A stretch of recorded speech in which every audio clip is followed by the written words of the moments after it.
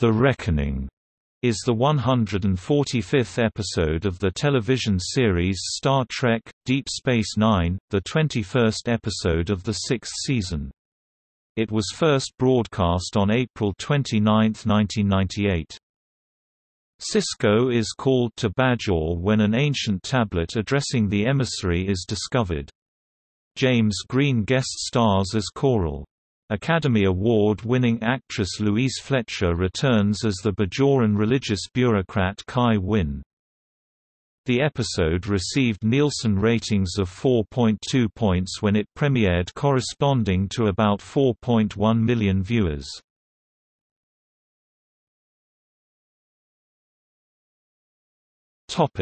Plot.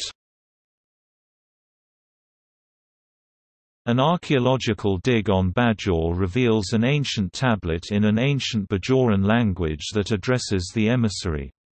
Captain Sisko brings the tablet to Deep Space Nine for further study, raising the ire of Kai Wynn, who protests not being consulted in advance, and resents Sisko's connection with the Prophets, as he is an outsider.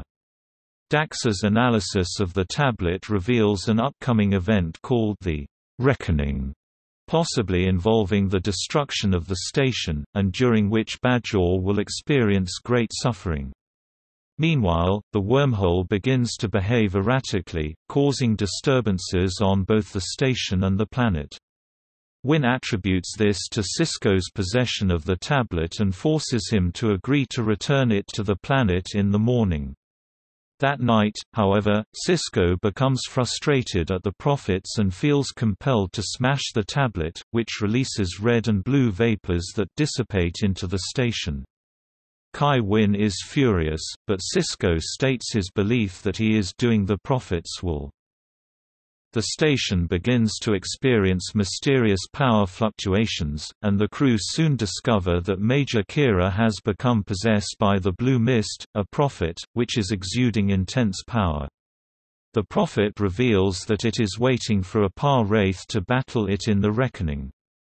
Most of the senior staff strongly recommend flooding the promenade with radiation that would force the being to leave Kira, but Sisko refuses to interfere with the Prophets, and Odo states that he believes she is a willing participant.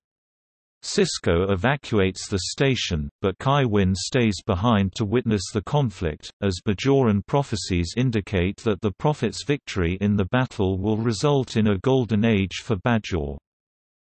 The Par-Wraith then appears, having taken over the body of Jake Sisko, and the two begin to face off on the promenade, creating a dangerous energy buildup.